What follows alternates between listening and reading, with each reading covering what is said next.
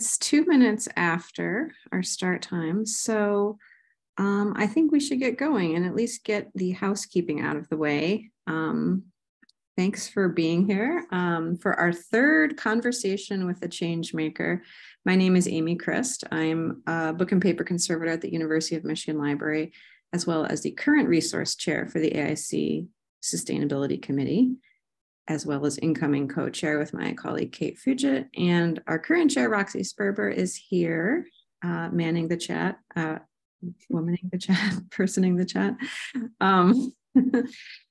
This has been an ongoing project in collaboration with the ICON Sustainability Network. And we're talking to people who have made the changes that I think we all need to start making, or at least planning to make, especially with regard to the energy it takes to heat, cool, dehumidify, humidify, and light the buildings that we work in. This produces significant carbon emissions, so we should be aware of it and try to improve and be more efficient because our climate has changed. It is here, so it is time. Let me go over a few housekeeping items. Please enter your questions. We'll have time for Q&A at the end in the Q&A rather than the chat. It's much easier to go through that list. In the Q&A, you can upvote a question if it's important to you, and you can also comment on a question if it falls in your area of expertise or you have something to add to it. Also, feel free to use the chat, just preferably not for questions for the speaker. The captioning should be enabled, and we are recording. Our next conversation is in June. We're taking May off because of the annual meeting. The topic is small museums in the UK. It's June 13th, 11 Eastern Standard Time. Lorraine Finch of ICON will chat with conservators at small museums in the UK, and the registration information will be available in May. And if you missed our February event with Patty Silence of Colonial Williamsburg, Nancy Ravenel of Shelburne Museum, or our March event with Rob Pierce of Museum Wales, they were recorded. I think Roxy put the links in the chat. And you can also find links on the Sustainability Committee's wiki page, which is part of the overall AIC wiki. Now for the main event, I want to introduce to you Karen Zukor. Karen runs Zukor Art Conservation, a private practice in Oakland, California, specializing in works on paper. Karen has been in private practice for 40 years and is a fellow of the American Institute for Conservation. She has cared for a variety of materials, including fine art, archival material, maps, documents, and rare books for both institutions and private clients. In addition, she has trained interns for over 20 years and lectures widely to the public. And I'm especially grateful that Karen can be with us today because I know it's not easy for conservators in private practice to make time for this type of thing. So thank you, Karen. Thank you for coming to share your experience and your perspective. And if you in the audience are also a conservator in private practice, thank you for making the time.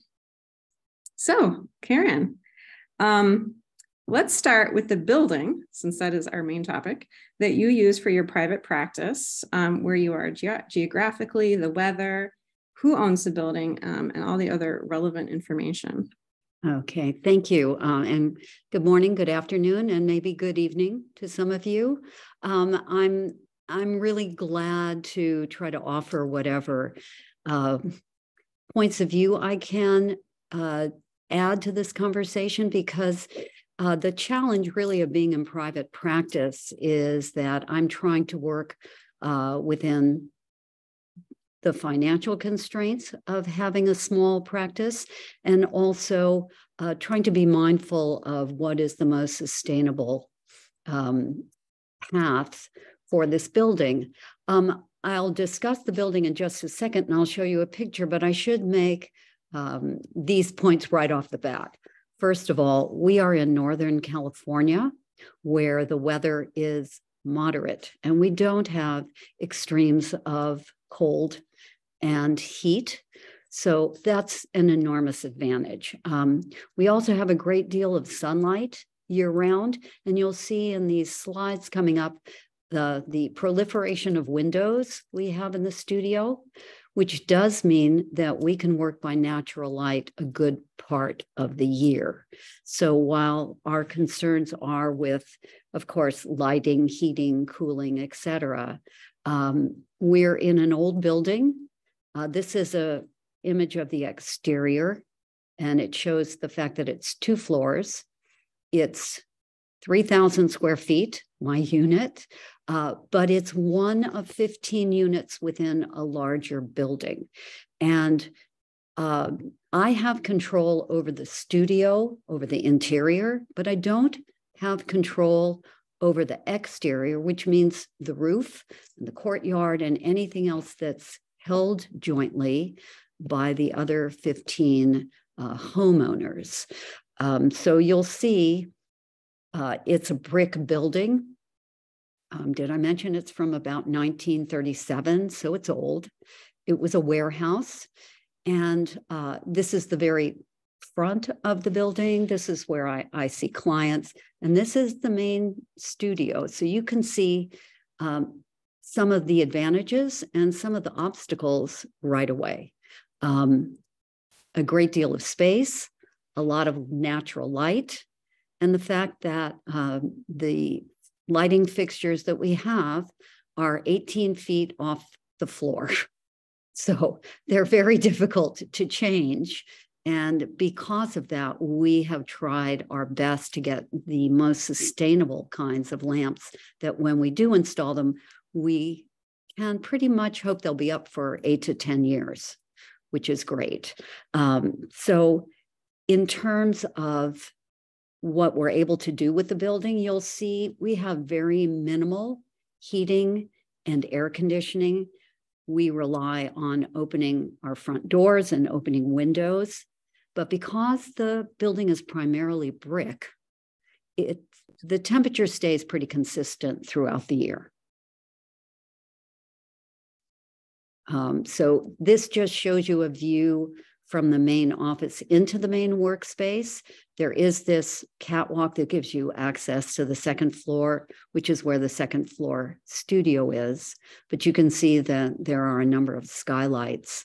The image before there gives you an idea of these large banks of windows. So light is in abundance, but these are old windows, and they are not the most leak-proof, and they're not the most air-proof. But again, we have really moderate weather. This is a view looking down from the catwalk into the studio. Again, to give you an idea of the height of the building. And there's our one heater. And that heater came with the unit. So it wasn't something that we installed. It does work. It's very noisy, but we haven't been able to replace it with something more amenable to actually working.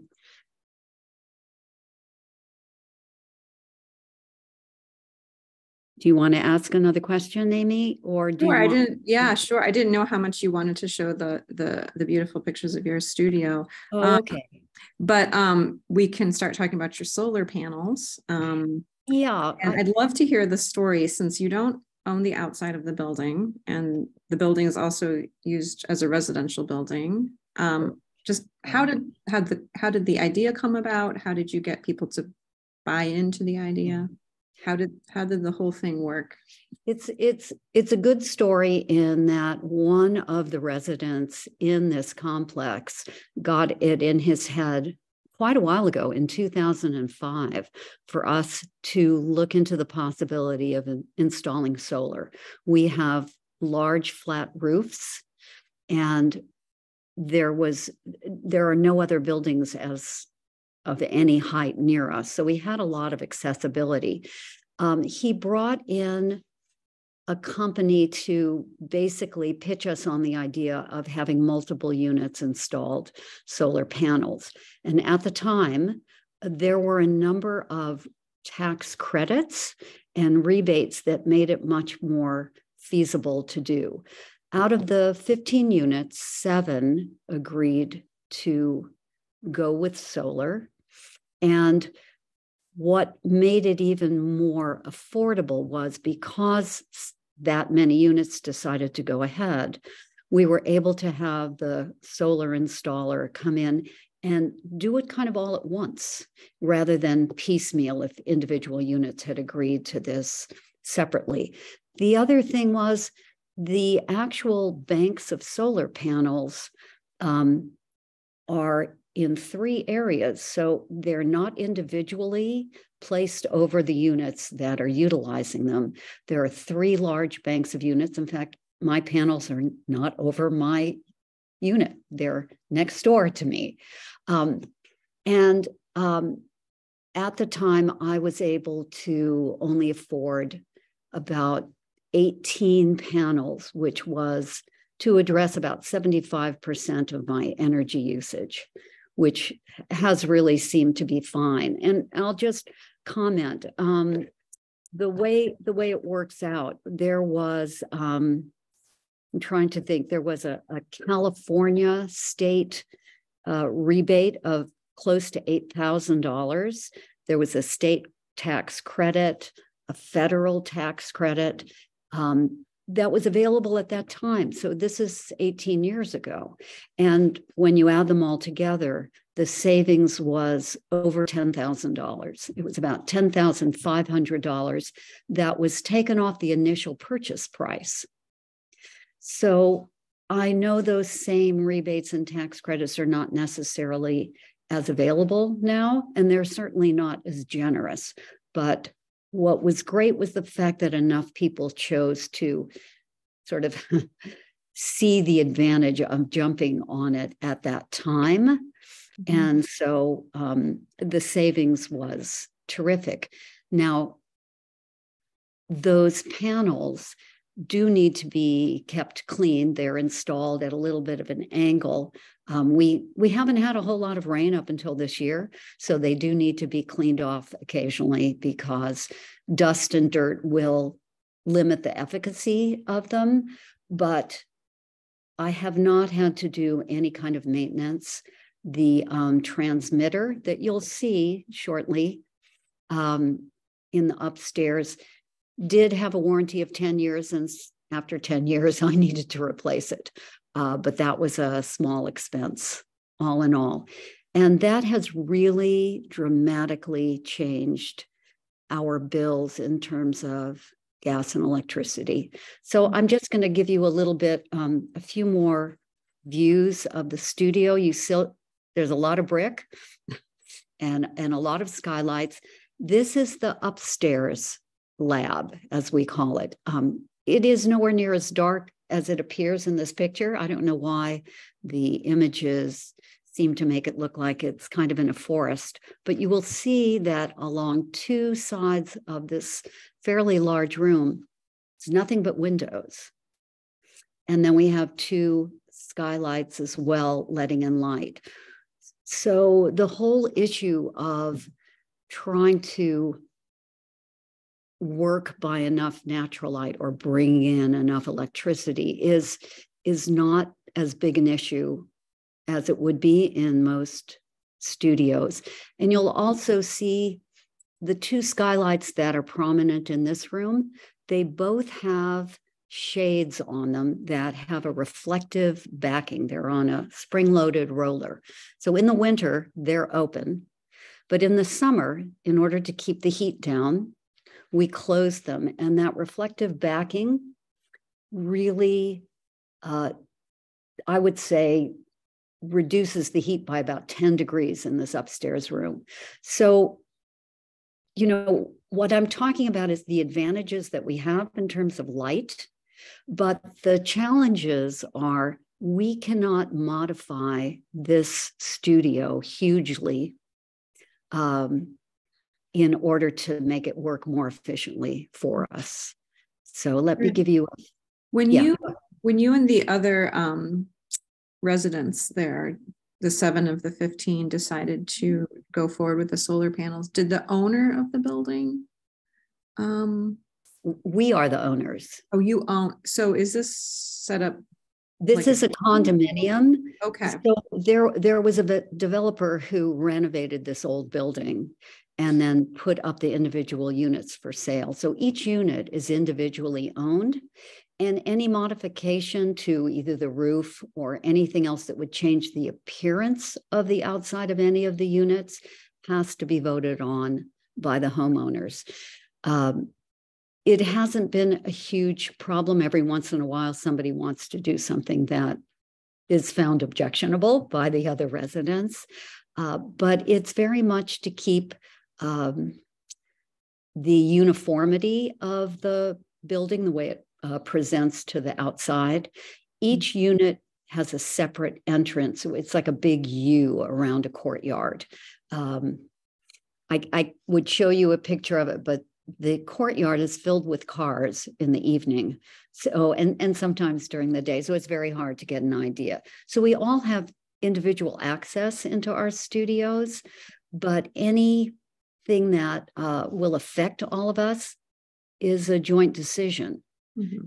So, and it has to also conform to the codes and restrictions that were set up by the Homeowners Association when it was started. Mm-hmm. Here again, you get a little bit more of a view of one of the skylights, some of the actual lighting fixtures that we've put in. Now, you said when we were chatting before the webinar that some of your skylights you even cover in the summertime to help. Yes, there is one in the main room that the way the sun hits it, it comes down to one corner of a table that is so bright that not only can you not work under it, but it almost heats up the table.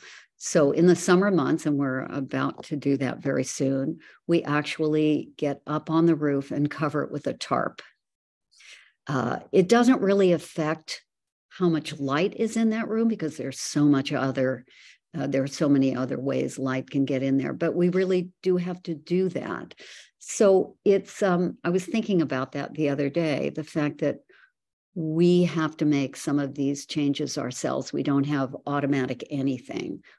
We climb up on the roof, we put a tarp down, we secure it with bricks and pipes, but it works.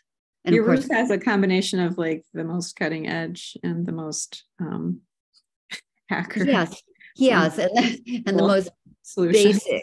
Yeah. I will say the solar panels were just such a brilliant idea to have gone ahead with at the time that we did.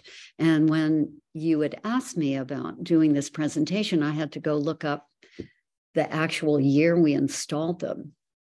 And I was surprised it was 18 years ago. So that has been a big difference. I will also just throw in that for 30 years, I drove a standard transmission Toyota vehicle. And when it was about to die, I went and got an electric car, not a Tesla, a Chevy Bolt. But what's great about that was I knew I could put in a vehicle charger at work because of those solar panels. So I actually have a unit installed right outside my front door, so I can come and plug in my car every day. Well, I don't need to, but I can plug in my car while I'm here at work, and I can do it during hours that are not peak consumption hours. And that was something that I had thought about a while ago. I just didn't have the means to go ahead with it until just about 2 years ago when the old car died. Great. Did you want to go through more of your photos? Well, I only have a few. This is that little transmitter that records whatever energy is being produced by those solar panels. And it's upstairs. It's not particularly attractive, but what's nice about it is we can look at it and see when it's working, and we can we have access to the readout if I get on a stool to show you what kind of consumption is. And it actually, at the end of every day, it records what has been produced during that day. So it's we have panels in our home, and it our box like that has an app, so I can pull up on the app on a sunny day and see the curve. Yeah, it's fun. It's working. Yeah, I've actually had a sort of an ongoing discussion with our gas and electrical company, Pacific Gas and Electric, because they send me quarterly this multi-page readout of my usage, which strikes me from a paper position as incredibly wasteful, given that my bill is often about $4.60. I think they could save a lot of paper by just, can you email that to me? No, they don't do that. Paperless in a California utility. Yeah, that's true. So it really is, just thinking about this, we have a lot of challenges here, but we also have a lot of advantages because of the temperate climate, the amount of light. We've been very proactive about what kind of lighting we put in. In the winter, when it is cold, I come in very early and I turn the heaters on. There's a small one upstairs, and then the behemoth down here. I turn it on for a couple of hours, and then I turn it off when people come in because it's too noisy to work by, but it warms up the space sufficiently. Can we talk a little bit about like you've nodded to this, that your indoor temperature and humidity is not particularly easy to control. It's certainly not possible to try to get it to 70 degrees every day at 50% relative humidity every day, which is what many museums strive for. But you've been doing this for 40 years, and I'm wondering if you could maybe just talk a little bit about, paper's hygroscopic, parchment's very hygroscopic, how you deal with fluctuations, and also maybe just give us a sense of it's possible to have art in an environment that is not completely controlled. Yeah. I think because we work only on paper, that is a huge factor. And so we're very attuned on a daily basis as to what the weather is. And we're always looking at the weather predictions for the week to see what would be best to work on. It's not just an issue of space, although it more often is that. It's really an issue of, for example, this happens to be an unusually hot temperature week. Upstairs, I can come in the morning, open the windows. It's about 60, maybe 63 degrees up there. We can only work there in the morning. So we actually schedule our work because otherwise there are things that really can't be worked on upstairs. It just gets much too hot, which would be, detrimental to paper. So then we work downstairs. And there are a number of days when we do exactly that. We may start things that need washing, that need wet, immersive treatments. Our sink is upstairs. I think I can. Well, it's in the back. It's in the back with the big Nalgene tank on top of it. I'm trying to think now here. It's a 4x5 foot sink. So we can use that in the morning, but in the afternoon, we're very mindful. We have to move everything downstairs, or we just plan the day so that we know what works best in each of those two locations. Mm-hmm. So we don't have a lot of control over what kinds of fluctuations we'll have, but truly I do think the brick walls, because we're surrounded by brick on 3 walls, it's only the front part of the building that is exposed. It really stays remarkably consistent. So we can use that information and shift things. But yeah, the changes probably happen more slowly because of the brick too. Right. They do. Spike. So that again is an advantage, but it's also something we have to be attuned to. And when we know, for example, when it does rain, which is unusual, very rare that it rains here, except for this year, then we know we have a little more leeway because the air is going to be a little bit more moist and we have more working time. But yeah, we're very attuned to that. And you were saying you have, you use mats and microclimates, so to speak, when a client picks up an artwork. If you were saying if you know that they're going over to San Francisco where it might be damp that morning, you have a particular way of wrapping things up for them. That is true because we're in Oakland, which is just due east of San Francisco.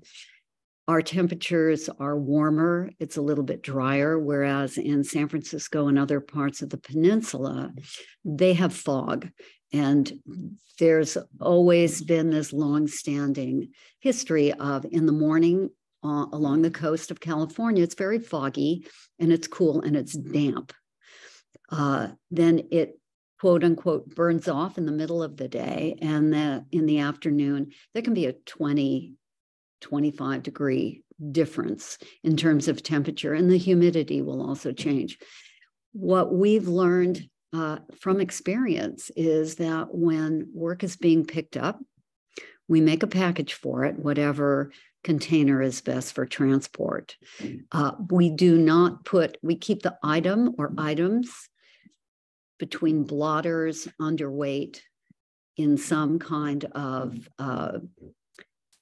holding pattern, and we don't put them in the package until maybe 30 minutes before the client comes in. And we also are very clear to them about how soon they should get something in a frame, that they shouldn't keep it in their trunk. I think people who live in this area are very aware of how changeable the weather is, but we are even more so because we want to make sure that when we give them something that's been conserved and is nice and flat, that within 2 hours it won't start to become wavy. Because the package you put it in for the client to take it from your studio keeps it tightly pressed, as snug as it needs to be. Everything is cornered in, and we do have both a stamp that we put on the outside of the package, and we have labels that say temporary package, do not use for long-term storage. That's also one of the standard items on our invoices. So we try to make it really, really clear. This is just for you to carry it home to the framer, to wherever you're going. Please be mindful of the fact that you cannot keep it in there forever. The only exceptions to that is if we have a client that we know tends to store things in the packages we give them back, then we store them in different materials. They're all acid-free. They have acid-free buffered tissue often in between them if that's appropriate for the work. And we make sure that the package is sufficiently larger than the item. So that is a question we often ask our clients. Where are you taking it, when you leave here? Are you going directly to a framer? But yeah, that's a big issue. Another thing we talked about before today was you having to deal with air quality issues. So as much as you are doing to combat the climate crisis, you are on the receiving end of some of the negative effects, including, like you were saying, soot in the air from fires a few years ago. Yeah, I think, while trying to address the energy needs of this practice, it's actually been much more important to mitigate the area's bigger problems, which are water and air quality. We've been in a drought for 15 years. And so we are very mindful of how we use water, how we recycle water. And we pay a lot of attention to how much we use. But in terms of air quality, we've been aware for a long time that there are fires. 2 years ago, the fires were so extensive that we couldn't even open up our own windows here. So we were familiar with face masks before the pandemic. We have, again, tried to address that. We have air purifiers in each room, plug-in air purifiers, but you have to realize with a huge space such as this, we would have had to install something much more hefty. But what we're trying to do is what we can do. So we did invest in air purifiers for each room. That was really initially to deal with the particulate matter from the fires. We're also not that far from a major freeway interchange. So there is that as well. So that's something that the air quality is a very big deal to us, and we're aware of it. Do you run the purifiers all the time because of the proximity to the highway, or is it more when there is a fire going on? We run them a lot. When there are fires, they run 24 hours. There have been a few other times when I've just left them on overnight, but over a weekend, for example, if no one's going to be here, I will turn them off. Do you have a way of monitoring the air, or is it more like? No, we do not. And that would be difficult also, given the height of the main workspace. That main workroom it's just enormous. I mean, it really is. So this is just looking down, but you get an idea here. There's our one air conditioner, or our one heater, I should say. It's a big volume of it's a very big space. It's a very big volume. I know that when we start the work week, we usually come in and make sure we wipe off all the tables just to make sure they're dust-free. I think that would be done almost anywhere. But during fire season, which unfortunately now is almost year-round, we are very aware of particulate matter.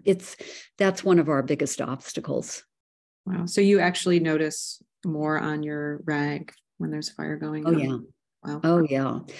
I think last year was one of the most startling times when the fires were so huge, and they weren't all that close to us, but the way the winds were prevailing, it was in the newspapers. The sky turned black, and it was shocking.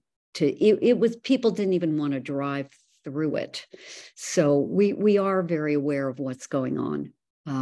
We can also, if necessary, if we're concerned about some fire that might be happening closer to our studio, I can go up 2 ladders and get on the roof, and I have a clear view of the entire surrounding area.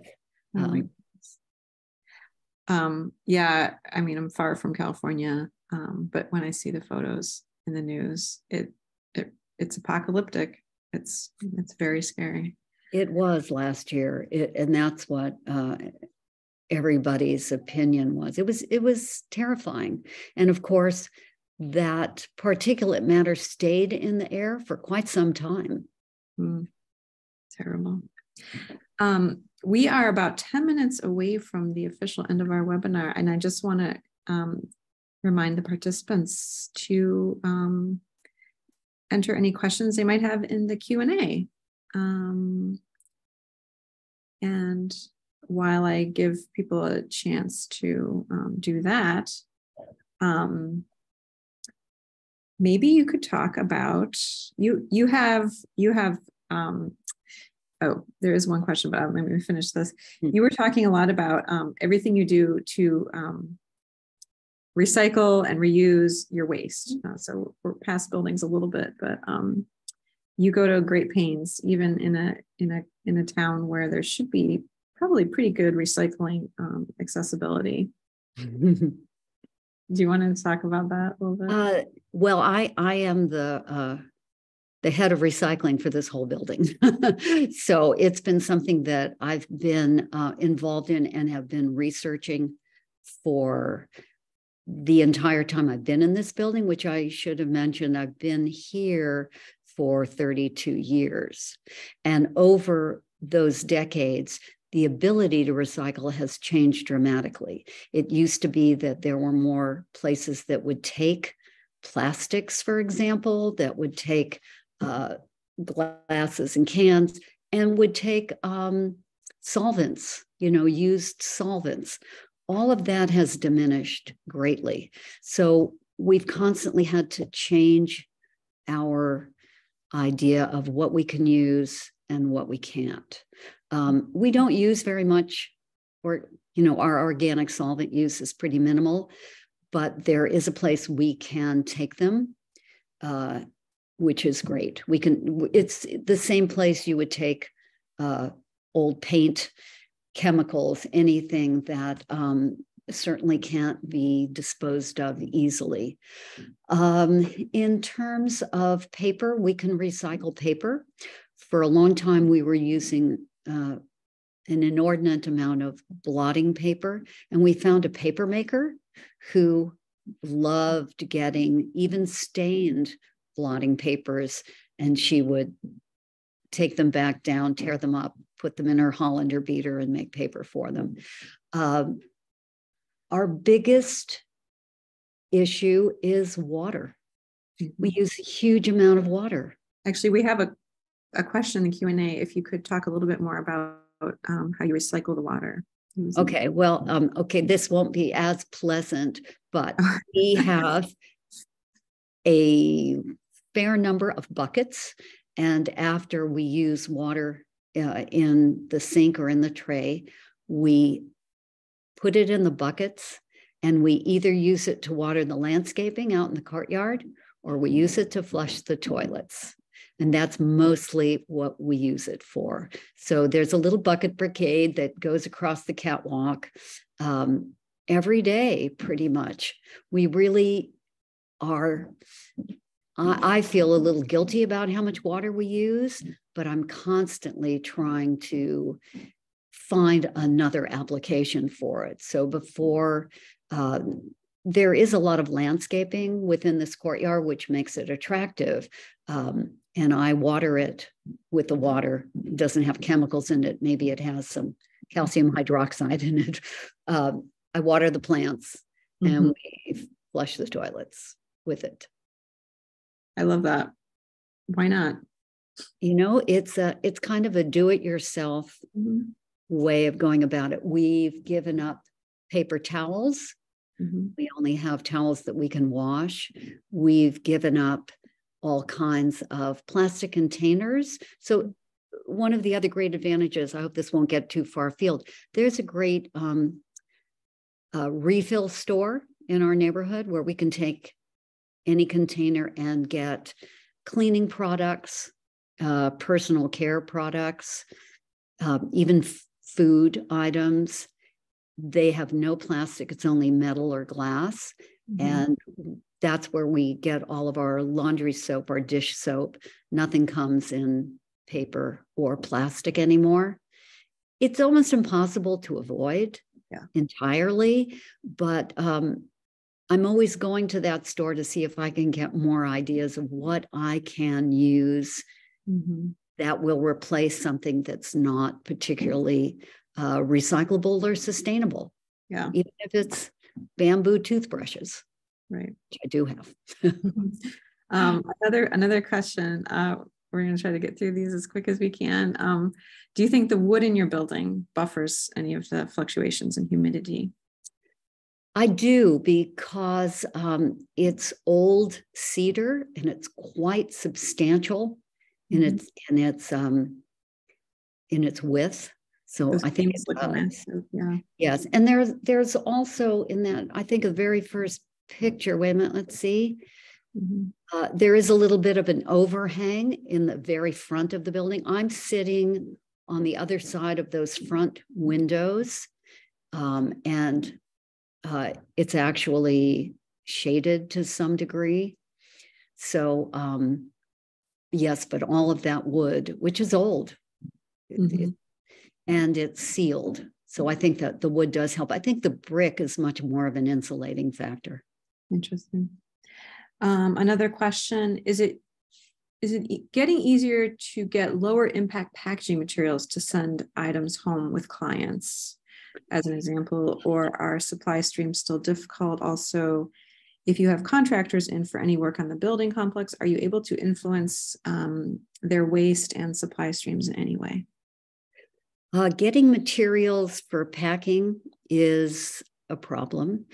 It's not the access to them, it's the quality and the cost. So we still can get good quality materials. It's just getting them shipped out to California, which is prohibitive very often. So that hasn't been a problem. We save everything we possibly can. So for example, if we get large containers that hold something, we save the cardboard, we reuse the cardboard to make our packages. We just line it with maybe an acid-free paper. We reuse everything we possibly can. In terms of contractors coming in here, that it's really not a factor. That hasn't been a problem. We have made a few modifications to the interior. We've put in some sound insulation, but that was a very long time ago. So no, we haven't had any problems. I would say for the most part, the interior of this building has remained the same as it was 32 years ago. I've just put in more earthquake bracing as is necessary. I had someone from OSHA come out. This building, I will say, after the big earthquake in 89, it was retrofitted and it didn't suffer any damage. But I had someone from OSHA come in the first year I was here who recommended additional bracing and bracketing because I have these big long piers inside. So yeah. But you can get an idea of how big. I don't have pictures of the bracing throughout, but everything is held together with a lot of metal. Yeah. Another water question. Do you use a water filtering system or not? Because this person's reverse osmosis system wastes so much water. We do not. We have a water filtration system, but it's not a reverse osmosis. I am familiar with the fact that those tend to use a lot of water to produce that quality that's necessary. We have something that produces water that is, we have a universal filter that filters out the larger particulate matter, and then something that brings the water not quite to distilled. And that has worked well for us. It's an interesting question because every day when we first turn on the water in our big sink, we test the pH because it varies wildly depending on what the water source is, because it changes for this area. So we've had a range of, we like to know what the pH of the water just coming out of the tap, which has gone through the filter. It's gone through the filtration system, but it doesn't affect pH. It's been as low as 5, and it's been as high as 7. So we have to know on a daily basis what we're starting with to know how to adjust that water to where we can use it for paper. We are at time. We're actually a minute past, and there are still some questions, and I'm very sorry we didn't get to them.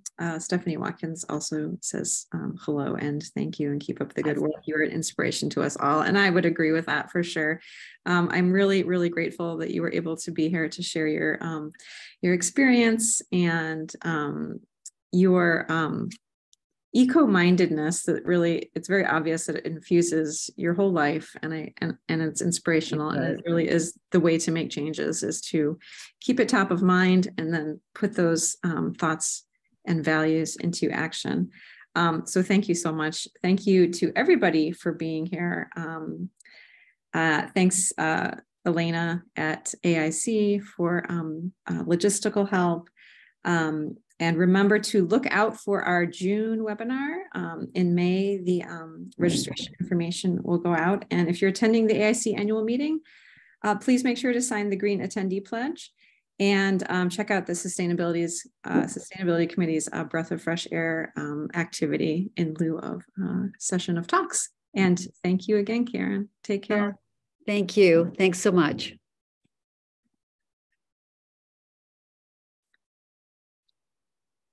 Is it